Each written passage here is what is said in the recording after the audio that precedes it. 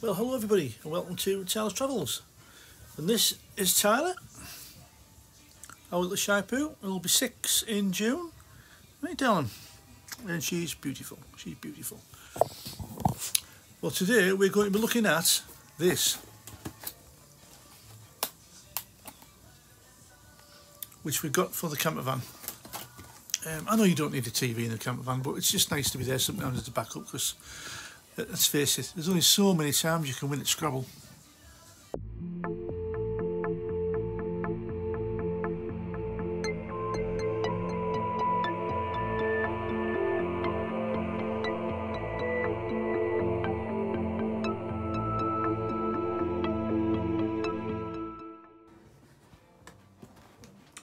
So it's put on the floor and we'll have a look at it. So there's the box, and it come from Amazon, and this is how it come.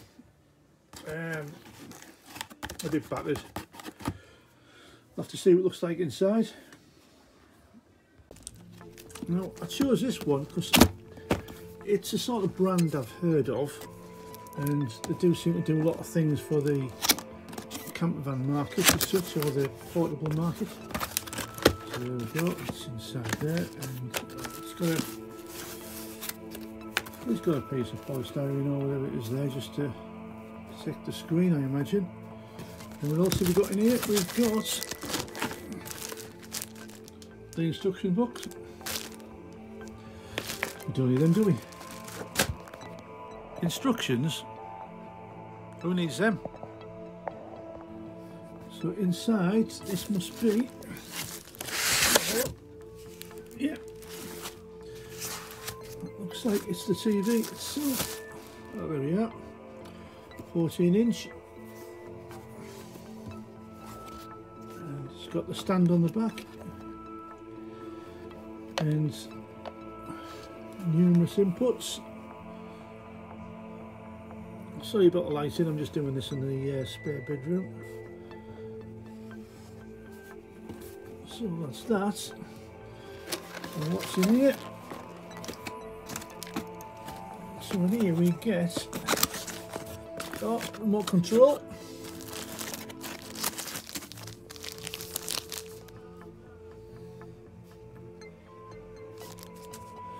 What else do we get? 12 volt power for it. Some cables, batteries, aerial, and a 240 power as well for it.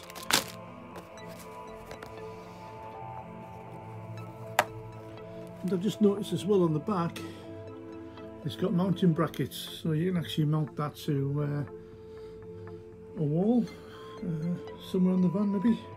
And you got obviously the little buttons there as well to override the control of the remote. Yeah, looks a nice bit of kit. So I'll just put the batteries in the remote control. Dead straightforward, dead easy to do, and quite a nice little remote control.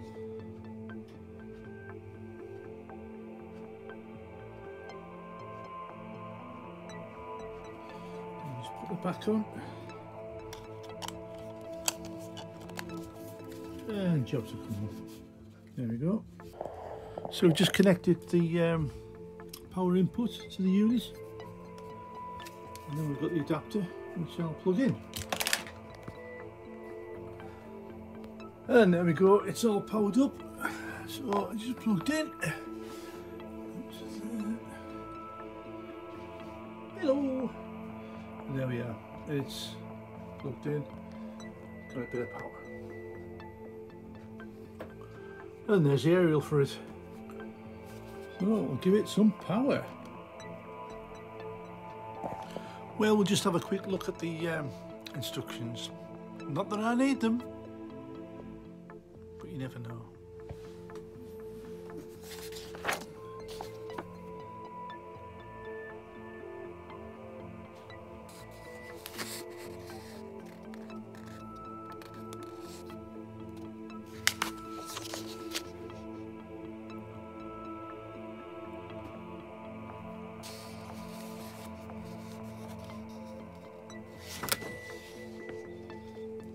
And there's the specifications of it.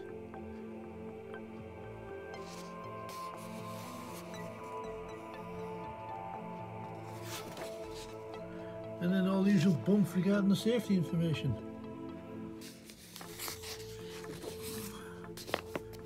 And then whatever language that is,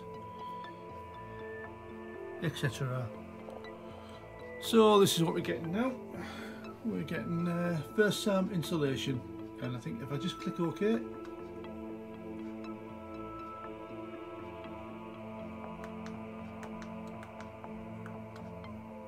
well, I've been messing around for ages trying to get this TV to work, and I was reading the instructions and it said there's an on-off switch which was set to off, so no wonder it wasn't working. So just pay to read the instructions. I thought I'd get away without it, and I thought it was a bit odd.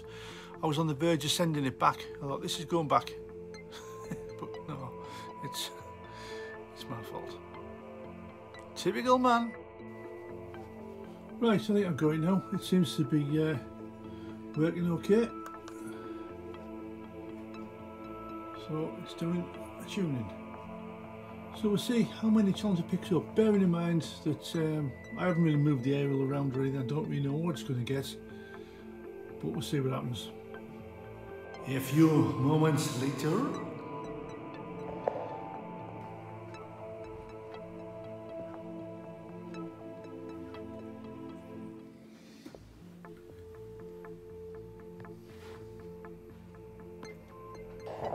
To be honest, I moved the aerial away from the computer screen, my iMac down there and the TV, and I put it on the window ledge, and it's getting a few channels. It's getting about 32 now.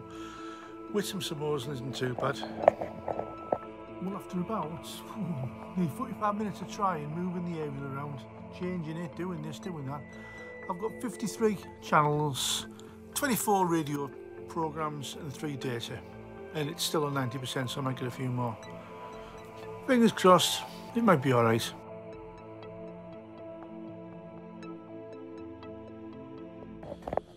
Well, I've got channel 5 and it's a gadget show, and the quality of the picture isn't too bad. The sound's a bit tinny, but it's to be expected. It's a small TV. So overall, yeah, it's not too bad. And I'm sure when we use it in the campsites and stuff, it'll be fine.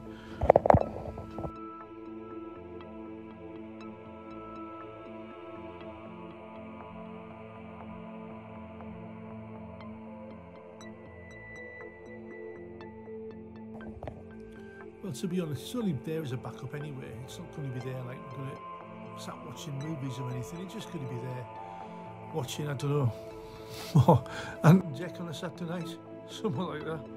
Who knows? Some crappy programme on a Saturday night, drinking a glass of wine, peace and quiet. Well, with a bit of crap on the TV, but yeah, I think it'll do for that.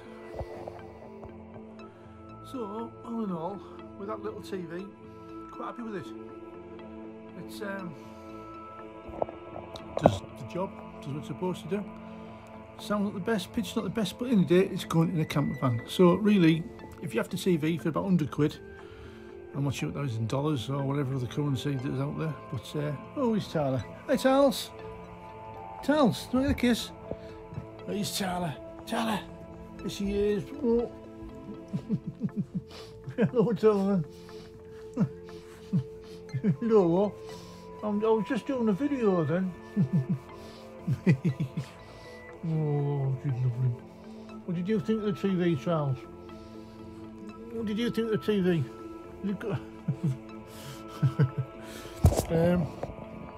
I think Charles liked the TV. So yeah, thumbs up. Get one.